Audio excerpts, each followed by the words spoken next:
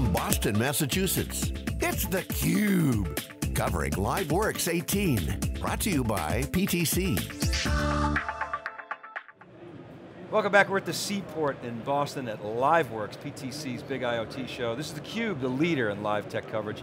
I'm Dave Vellante with my co-host Stu Miniman. Doug Smith is here, he's the CEO of Texmark, and he's joined by Linda Salinas, who's the VP of Operations. Folks, welcome to theCUBE, great to see you again. Thank you for having us. Yeah. You're very welcome. Thank you for having us. So what do you think? Big show here, this is the first time we've been at LiveWorx. A lot of good energy. Yeah, Keynote this morning was like an Olympic opening ceremony.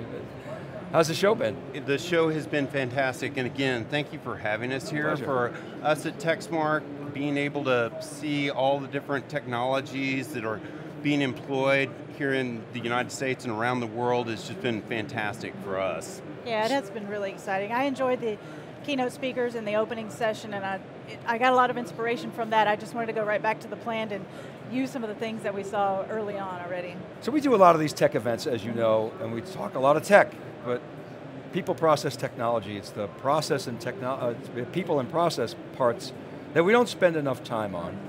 We kind of give it lip service, say, hey, those are really important, but let's talk tech. Let's talk about people and culture. Maybe, Linda, start. From an operations standpoint, how do you get people to think about change?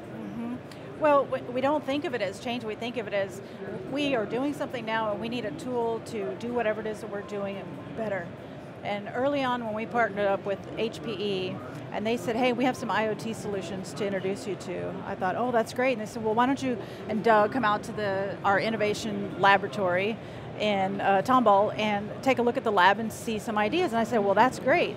Can I bring some friends? And they said, sure. I said, can I bring 15 friends? And they said, sure. So we rented a party bus and we loaded up people from our ops and maintenance and engineering and lab and admin, and we went there and we first sat in on a lecture about what IoT was. And then when we saw the lab and the smart city and the medical applications and so forth, we thought, oh, these all look familiar. But then we saw the demo of the sensored pump, and that just sang to everyone. They said, wow, we have 100 of those in the plant.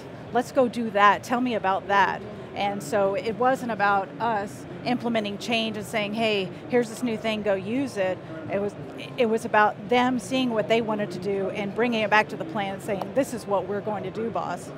Yeah, so Doug, you guys are actually heading out to Discover shortly, right? Yes, sir.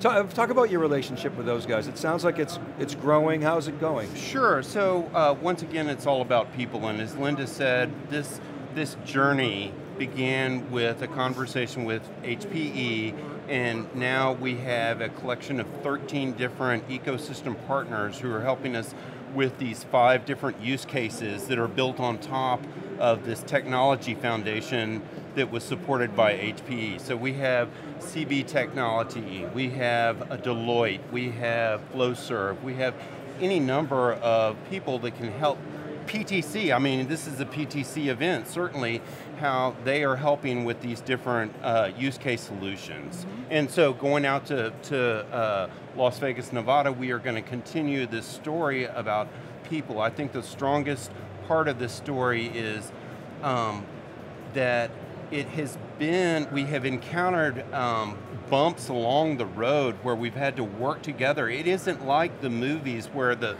IoT saves the day. We have to deal with it and struggle with it. Would you agree?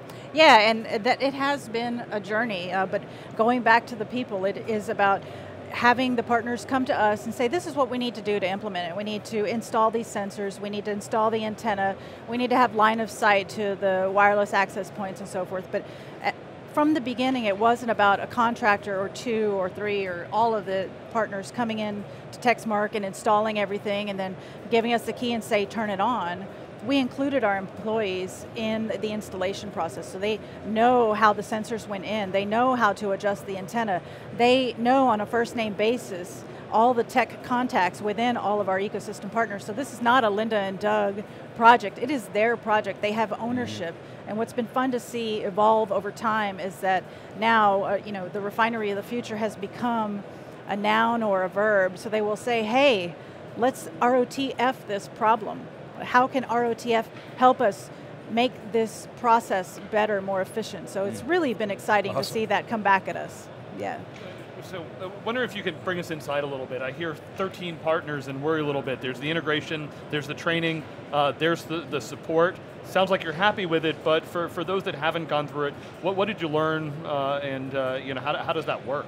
Sure, and this is kind of colloquial talk here, but what we say at Texmark is the first thing that we've learned is you have to get naked. You have to say, here are the problems that we have, how can we all work together? You have to have this honesty, and you have to feel comfortable with the partners, and we have set a standard from the get-go of here are our expectations, clearly stating those expectations, and we have had some partners that have come in and it just hasn't worked out. So this clear communication, setting achievable goals, and when we encounter problems, address them immediately, and I think that's one of the things that's made us successful. Can we talk about the refinery of the future? Paint a picture for us. What's the refinery of the past, and what does the refinery of the future look like? Well, I think the refinery of the past and the future, at its core, is still refining. We have, at Texmark Chemicals, we're a petrochemical manufacturer, so we primarily produce through distillation and reaction, but at any refinery or petrochem facility, you've got your utilities, your boiler, your cooling tower, your distillation tower, your crackers, your reactors, loading, tank storage, and so forth. So that's a refinery, past, present, and future. But the future one, I think, employs IoT and technology to do what we're already doing today better. You know, I think about when I get a coupon in the mail and it's like, hey, you know, buy one, get one free on potato chips. Well, I don't eat potato chips, but that coupon's going to make me go buy potato chips. Well, it's not that way with IoT. We don't see a solution to go, oh, let's go start doing this in the plant because this IoT thing is really cool. It's just the converse. We're already have connected workers. We're already using two-way radios and clipboards and spreadsheets and whatever, but the refinery of the future uses IoT to connect us with technology so that we're doing it better and faster and safer. How about the data agenda? You got 13 partners, as Stu said. You've got a desire to capture the data and analyze it, make things better. Your partners do. How do you guys approach the analytics side of this and the data side? So, I like to think of data, one of the meetings that we had when we started down this road, I was sitting in my office and we had 3 different groups in there, and there was one gentleman I was watching, he was shaking his head and he goes, this is a gold mine, and I immediately focused in on him and said, what is this gold mine of what you speak here? And just being able to have, for example, one of our main processes is for a chemical called dicyclopentadiene, DCPD. As we move along in this project, we want to be able to censor the 7 pumps that are involved in that process, from putting it into the feedstock tank to putting it out on a rail car, and being able to tweak it and find that sweet spot and to monetize that. Linda, could you go into? Yeah, I think also too, from a contract manufacturing standpoint, we'll have one of the super majors that are refiners or chemical manufacturers themselves, and want us to produce product for them on their behalf.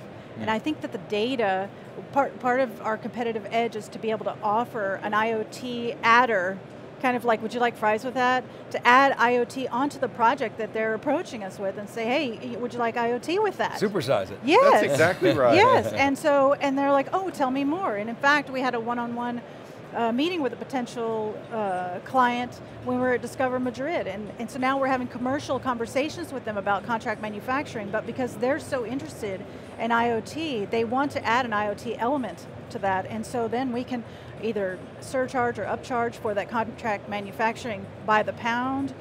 We will learn to optimize our processes on their behalf, and then we share or sell the data to them. They become the owners of it. That's a direct monetization. That's a value creation for the customer that they're willing to pay for. Yeah, yeah. That's cool. Well, I think one of the altruistic aspects of what we're trying to do at Texmark is, within multiple industries, you have this grain of the population, so of the workforce is retiring out, and with them they're taking years and years of tribal knowledge. So you may have an operator who knows when you're doing this process, you need to turn the you need to adjust that valve this much, and to be able to gain that information and pass it on to the younger people coming in, and then to show within the Petrochem facility that we are utilizing technology. This isn't the technology, excuse me, the refinery of the past. This is a job in which you can use cutting edge technology.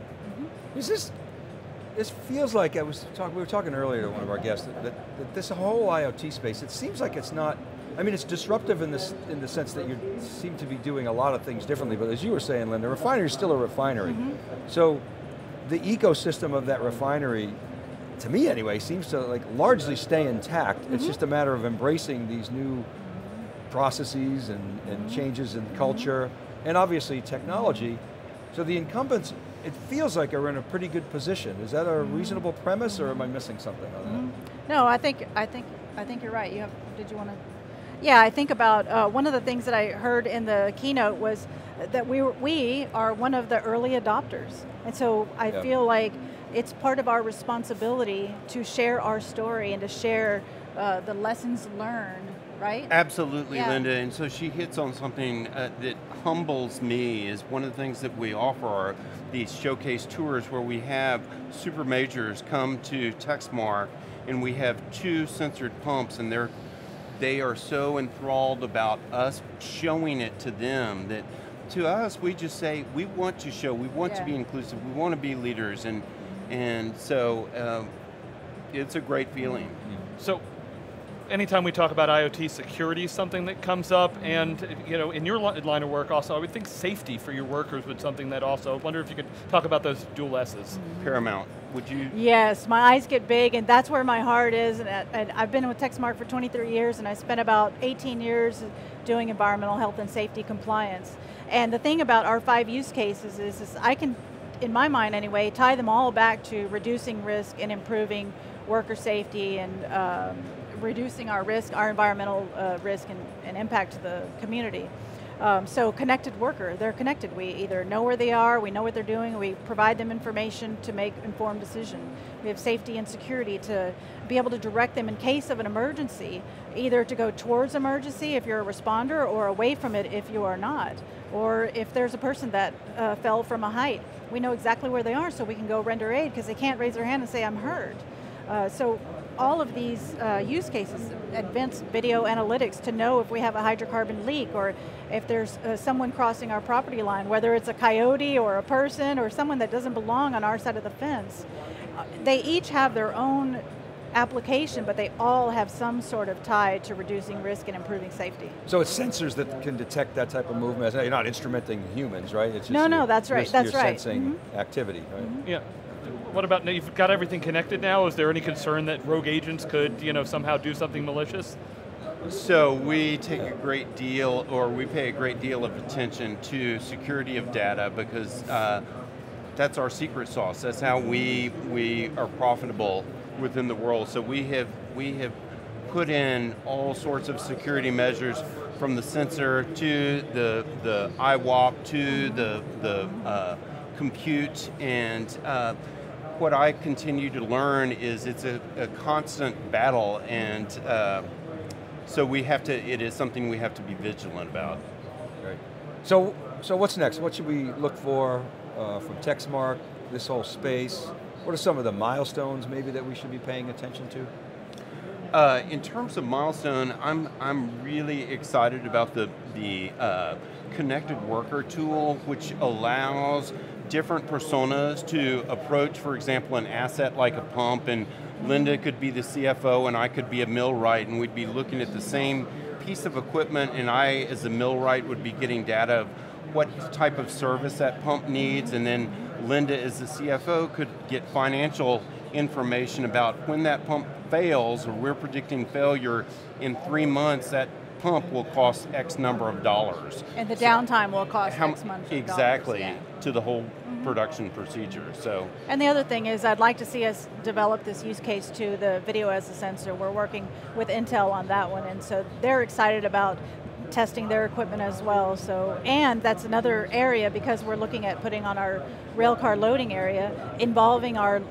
railcar loaders on exactly where we should put them, what we should look for, what they think are the risks in the rail car loading area. And so it's really just more of the same, kind of continuing to involve our employees and having these projects become theirs. Great. Well, Linda and Doug, have a great trip to Vegas. Say hi to our friends from HPE, and thanks so much for coming back on theCUBE. Really Thank appreciate you it. for having us. You're welcome. All right, keep it right there, everybody. Stu and I will be back with our next guest from Boston at LiveWorx. We'll be right back.